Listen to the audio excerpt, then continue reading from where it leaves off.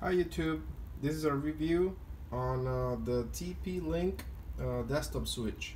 It has 5 ports and you can go up to 200 megabytes per second. It's plug and play, so it's very easy to use. Follow the instructions. You just gotta plug the power and you're gonna plug the internet going in, and then you have 4 ports coming out. So that's pretty great. And I'll show you my setup. It's pretty confusing up here. This is a mess of cables. I have my alarm system, my cameras, and other stuff.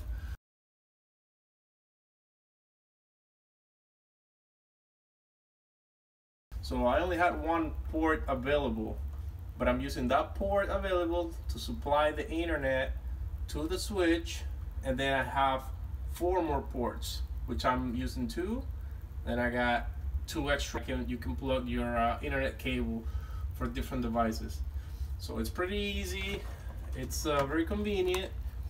You can see the model number there, and it's very small. You just plug and play. This is a very good gadget to have.